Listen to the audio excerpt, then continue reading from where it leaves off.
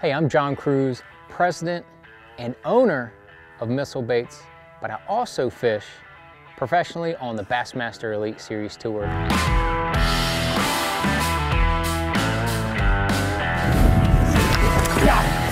Wow. That's what I'm talking. Yes! Freaking giant right there, boy. Yes! And that is where all the real ideas for Missile Baits have come and continue to come. You know, at Missile Baits, I founded the company back in 2012, and it is just basically born out of soft plastics that I needed out on tour to compete with. So the research and development process has kind of come, it's evolved, but still it all starts on what I need to compete with out on tour. And for me, in my opinion, it's a waste of time to basically knock off another company's bait. If there's something out there that that I want to use, I'm just going to go use it. It kind of defeats the whole purpose of Missile Baits to go out there and you make another trick worm, or to make another fluke, or to make another Keitech swing impact. To me, there's no point in that. I just want to go buy. If I want that, I'm just going to go buy it. I mean, I just don't see the business model in copying another good bait that's already out there on the market. To me, that's a total waste of time. So for Missile Baits, what we do is, I'll get out there and I'll be fishing, and I'll realize, man, there is a bait that I need to fill a niche for me. And that's really where the D-Bomb started. There was a number of good flipping baits, creature baits out there on the market, but I felt like certain ones had different flaws, and then none of them basically did what the D-Bomb does. And like with the D-Bomb, the problem we solved is we made a thick, big profile flipping bait that had action when you barely move it. With those thin flappers on the back, they just move really with just the slightest subtle movement. That is really hard to find. I mean, you can't find it in another bait in that category out there on the market. So that was the big deal there. And if you go through every single one of our baits, that's exactly what we do with the baits that we come up with. The Quiver is the latest bait at this point in time to come out from Missile Baits, and it came from me looking for a bait to use with a Neko rig and a Tokyo rig.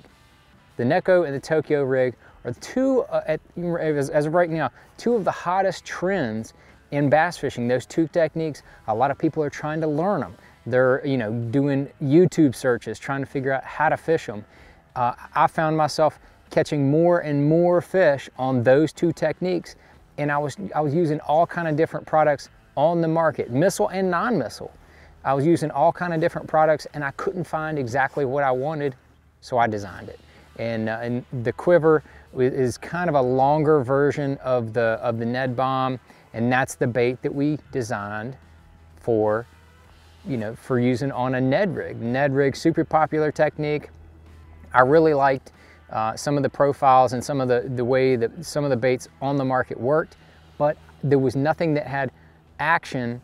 When you stopped moving that Ned rig, there was nothing that actually moved or did any type of action on the bait. So that's why we came out with the Ned Bomb. So the Quiver is a larger version of that Ned Bomb. That Quiver, man, it undulates with just the slightest movement. It really is an amplified Ned Bomb. So when I've got more designs coming, more ideas coming, more problems that I need to solve for baits and things that I need out there on tour. And I feel like if I need them on tour, we're gonna need those people are gonna need them in their tackle boxes as well. Anglers of all skill levels, all over the world, really, to, if we design the baits that are very efficient and work and fix problems and create new categories, then that's what we need. And at Missile Baits, we are full of fishermen. You know, I fish professionally, I do it on tour, but you know, I'm one person's perspective. And the very first employee we had is Shannon Wheeler. Shannon is an avid fisherman, not a huge tournament fisherman, but man, he fishes a lot, loves to fish, and he is self-taught with everything that he does, from graphic design, video production, all of that. Self-taught on fishing as well. Very good angler. Our director of sales, Byron Childers. Byron is a long-time tournament angler. Got out of tournaments for a while, got in the last number of years, got back into bass fishing, and he's picked up right where he left off. Very good fisherman.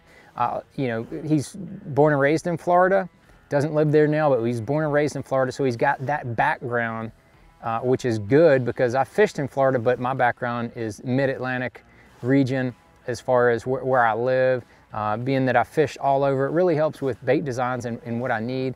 But then also we have Mark Saunders that works in the back. He's our warehouse manager. Mark, longtime tournament angler, fishes multiple days a week whenever he can.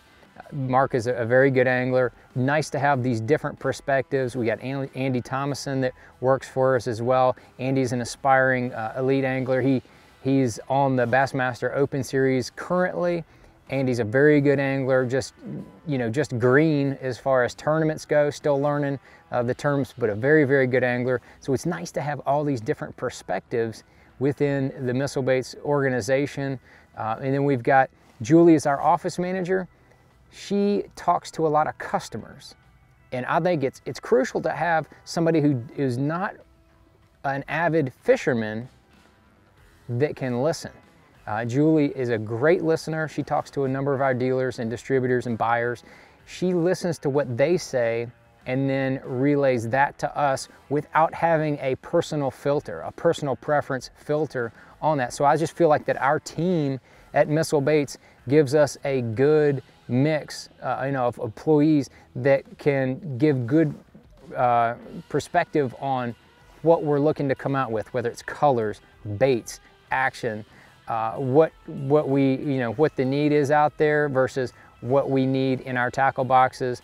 All of that kind of can combined at Missile Baits so we can go out and research, develop, and come out with the baits that we know anglers are going to need because we need them as well. I love to get out on the water and test these baits. You know, it all starts with a sketch. Whether it's any of our jig products or our soft plastics, it all starts with a sketch. I personally sketched the baits out on graph paper, and then I give exact specifications to work with the mold makers of whatever it is, whichever project it is. I work with the mold makers and we tweak that to get it exactly right. A lot of times we'll go through multiple prototypes before we end up getting the bait exactly how we want it. Then I'll go out there on the water, I'll test it.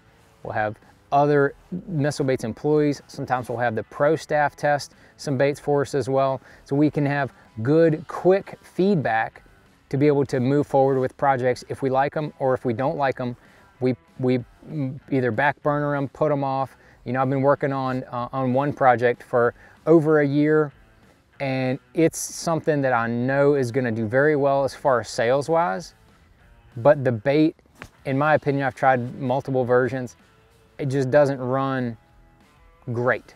It runs perfectly well enough to sell and catch fish and do good, but that's not good enough for me.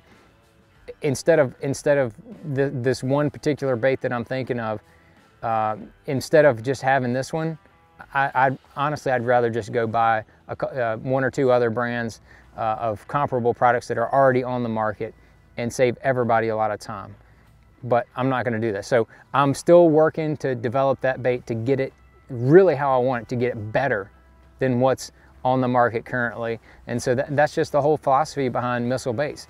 We try to solve problems, we try to make baits that are better, make things that function better, and hopefully when they come together and we get those things just right, we put them out there on the market and we get amazing feedback from customers and consumers out there that are going out and fishing and catching a lot of big fish on our baits, just like we've seen recently with the quiver. A lot of big fish. I'm talking, you know, 7s, 8s, 9-pound bass being caught already on that quiver. You know, I used it in the Bassmaster Classic recently, caught some really good fish.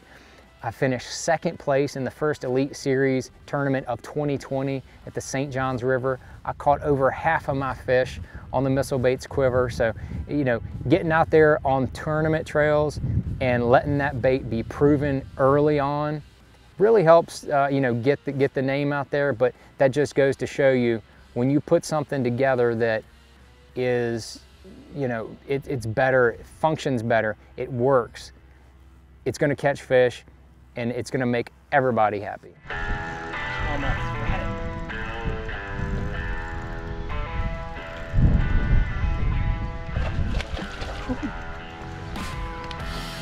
Oh, yeah.